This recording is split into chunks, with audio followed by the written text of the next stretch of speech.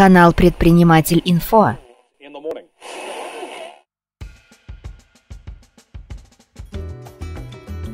Кто в следующем году точно не останется без работы?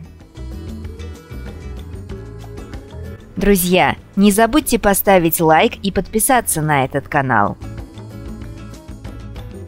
Вас ждет много интересных видео-новостей из мира финансов, бухгалтерии, права, кадрового дела и изменений законодательства. Ситуацию на рынке труда в ближайшем году спрогнозировали в совместном исследовании сервисы Работа.ру и СберИндекса. Наибольшим спросом на рынке труда в 2021 году будут пользоваться медработники, фармацевты, IT-специалисты и представители сферы услуг. Работодатели также будут искать работников массовых специальностей, в том числе водителей, продавцов, комплектовщиков, курьеров, сборщиков и логистов.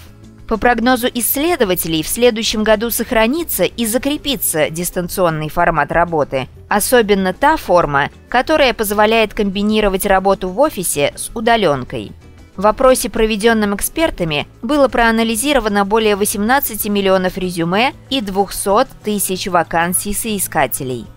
Друзья, поддержите канал Предприниматель Инфо, подпишитесь и поставьте лайк. Впереди много интересного. До встречи! Также, если у вас возникло острое желание высказаться об увиденном и услышанном, не сдерживайте себя.